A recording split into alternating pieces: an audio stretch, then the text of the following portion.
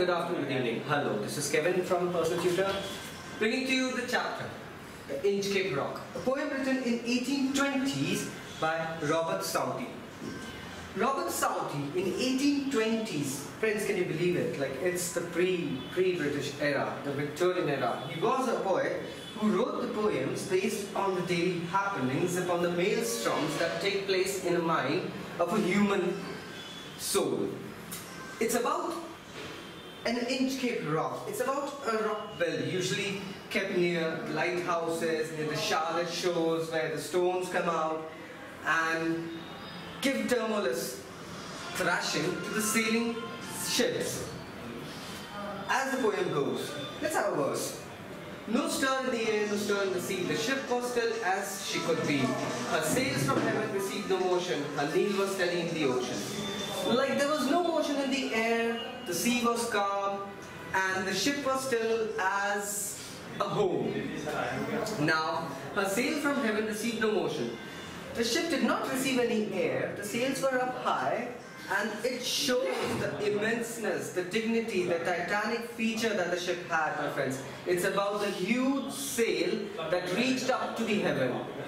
And see the gesture. The poet has received beautiful literary word over here. He says that her keel was steady in the ocean. The keel usually is the thing that steers a ship. So he goes ahead and says that the keel was steady in the ocean. It wasn't shaking, the bottom part of the ship wasn't moving at all. It was calm as anything could be. Without either sign or sound of the shock, the waves flowed over the Inchcape rock. So little they rose, so little they fell. They did not move the Inchcape bell. Now this is about an Inchcape. It's about a buoy. It's about a buoy that's usually kept in the tumultuous waters of the ocean to give a reminiscence of danger to the sailors. Now here, it's said about the Inchcape rock. Inchcape rock is a place where usually the sea becomes treacherous and makes ships blow. Now it is said that there was nothing wrong, it was just calm, the sea was calm, the waves were calm, the Inchcape bell wasn't ringing at all. That sounds the danger. The abbot of Aberthock had placed that bell on the Inchcape rock. On a buoy in a storm, it floated and swung, and over the waves, its warning rung. Now, when the sea was into turmoil, when the waves were treacherous, and the wind was thrashing the boats towards the Inchcape rock, that would give a bad sign, It happened that there was this abbot, a priest of Aberthock. The abbot of Aberthock decided to place a buoy and tie a bell on the buoy so that when the oceans were stormy and the winds were tumultuous, it would warn the sailors or the shippers about the treacherous rock that hides below the wave. Now, when the rock was hit by such swell, the mariners heard the warning bell, and then they knew the perilous rock and blessed of Abbot of Aberthock. Whenever the sailors moved around in this part of the ocean, whenever the things used to go wrong, it was this bell tied in the buoy of the Inchcape rock that used to ring, and immediately the sailors used to know that this is the place where they shouldn't be moving ahead. They should be going away from it, since there are treacherous rocks that may go ahead and destroy the ships. Hence, giving the blessings to the abbot of Aberthock.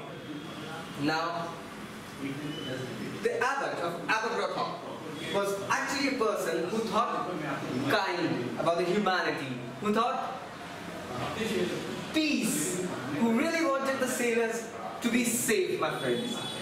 Thus, even after he had left to his heavenly abode, he received blessings from the sailors who really thanked him of going ahead and taking a step to tie a bell on the buoy so that when the seas are tumultuous, they would be warned about the warning that is coming ahead. The sun in the heaven was shining gay, all things were joyful on that day. The seabirds screamed as they wheeled around, and there was joyance in the sound. Now it's about another day. A day usually on a seashore, my friends. The sun shines beautifully up there. The sea is calm, there are beautiful waves, the seagulls, the seabirds trying to fly around in the sea gale. The gale means wind. And the chirping gives out a beautiful, pleasurous nature of them, as if they are enjoying the day and the nature's beauty and the beautiful scene that the poet here explains. The buoy of the Inchcape bell was seen, a darker speck on the ocean green. Sir Ralph the rower walked his deck and fixed his eyes on the darker speck. Now, Sir Rower is actually a pirate.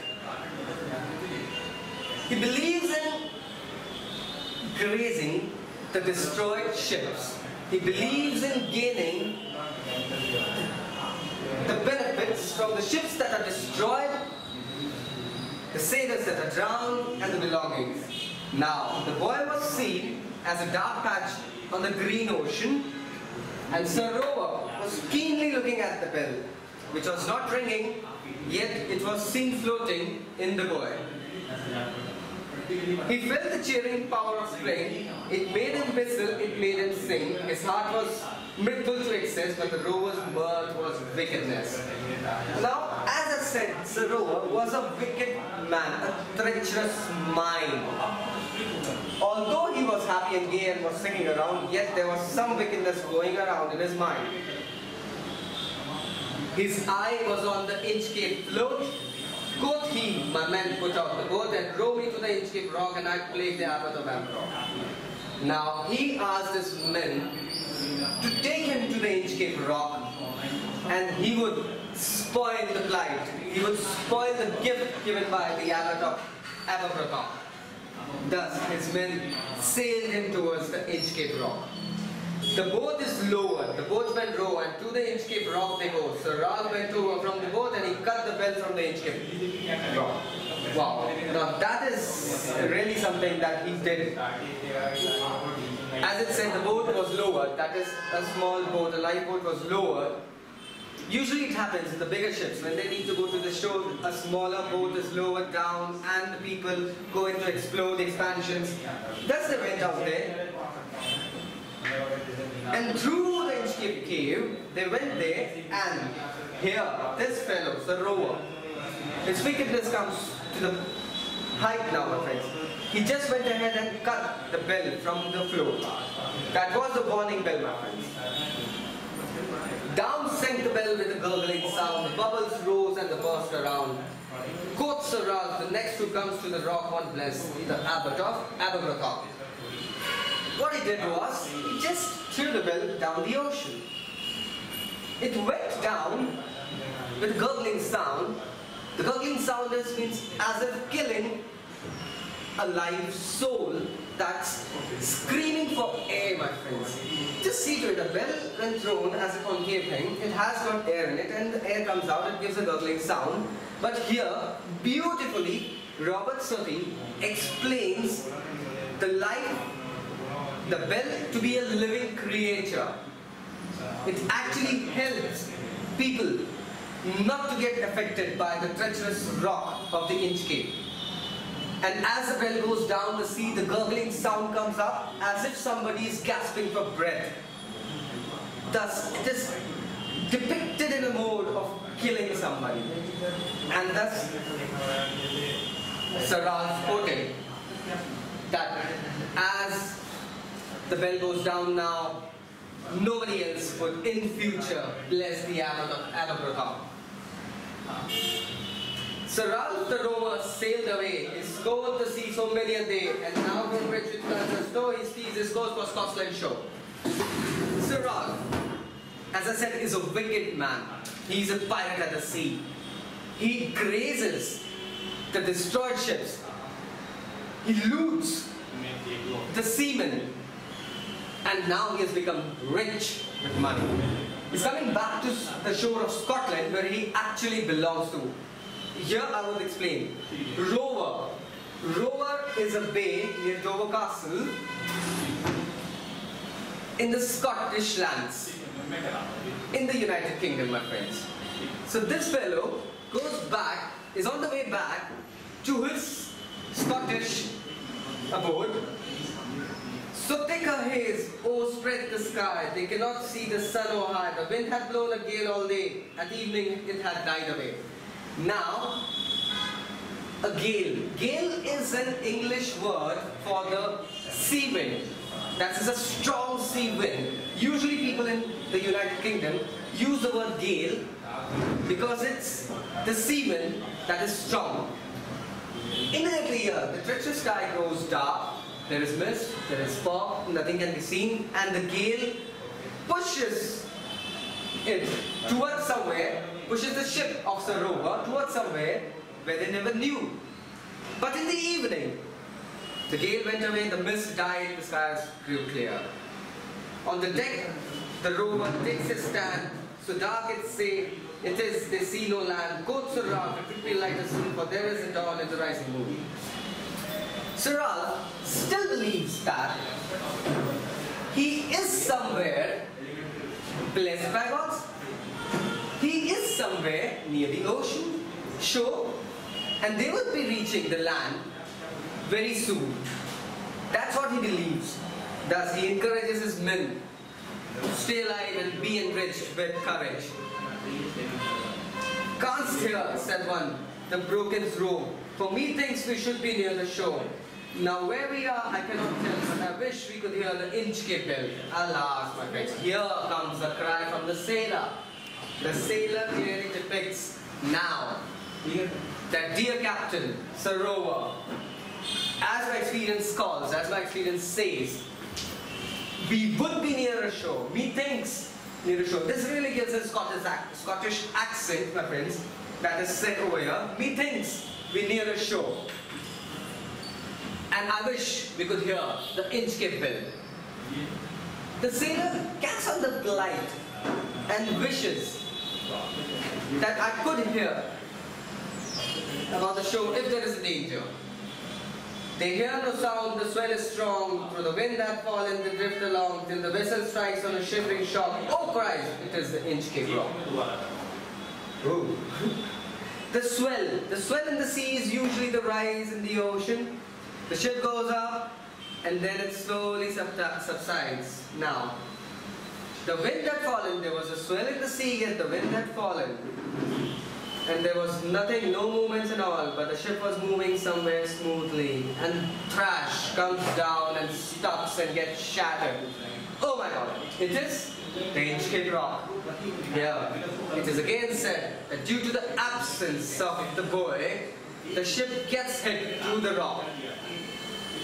Sir Ralph the rover tore his hair and he cursed himself in despair. The waves rush in on every side, the ship is sinking beneath the tide.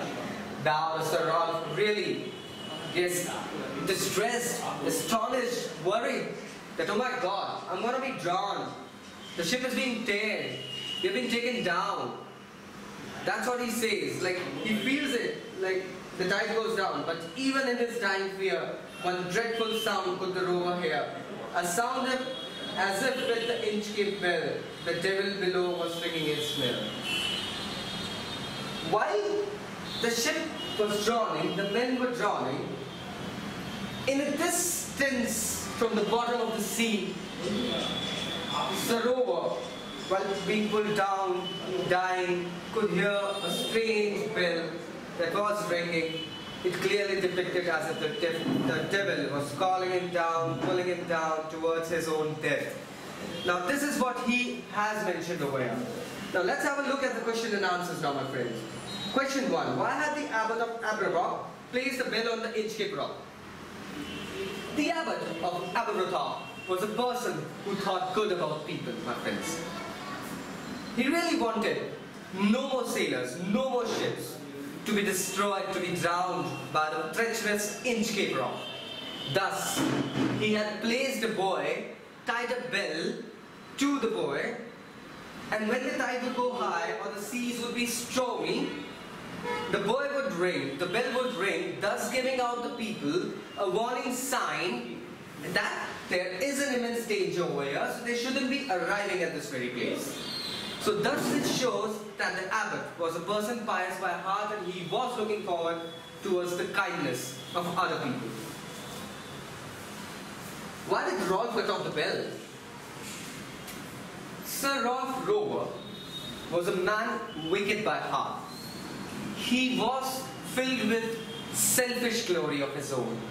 He usually dined on the destruction of other sailors and other seamen. He enjoyed collecting the leftovers and got rich by collecting the valuables, the ornaments, the amount that the ships and the sailors left. He was a wicked man at the heart. Thus, he went ahead and cut the bell in order to exaggerate the chances of sailors getting accidented at the same Inchcape rock, so that he may collect more and more of destruction, more and more of valuables left over by the ships. Thus he was looking forward to collect it, and that's why he cut the bell. Now, what sort of man the abbot of Aberystwyth was? Well, the abbot, as explained earlier, was a person kind at heart. He was a godly man. He wanted everybody to be safe at this part of the sea. He was a pious and a gentle heart. Thus, he thought about the betterment of people around, my friends. Describe the dying moment of Sir Ralph Rover. Well, at the last moments of his life, Sir Ralph Rover knew that he had committed a mistake by cutting the bell of the boy. He had created a blunder, thus pulling him towards his own death and his despair. At last moments, he could listen to the ringing bell as if the devil inside the sea himself was ringing the bell and letting Sir Rover know about his death. He knew that the devil now was calling and his death was imminent. He couldn't repeat what he had done. He couldn't repent what he had destroyed. This was a beautiful poem, my friends, by Robert Southey, still given out to you in the NCERT syllabus, written in 1820. It's a long old poem, beautifully encompasses the English literature, and we at Personal Tutors are in a constant rush to provide you the briefs, the explanations, and comments about such chapters. If you have any questions, my friends, I would request you to go ahead and please answer us or comment below. We would definitely go ahead and reply. If you want to know something about us, you can just press the button about us. Please do subscribe our channel as well, as we are reaching a good number, my friends. We are receiving comments and achieving more and more viewers and subscribers every day. If you want to have the data, we will provide it to you online as well in a pen drive. So this is Kevin Lopez today, signing off once again with a beautiful chapter, that is the Inchcape Rock. Thank you very much.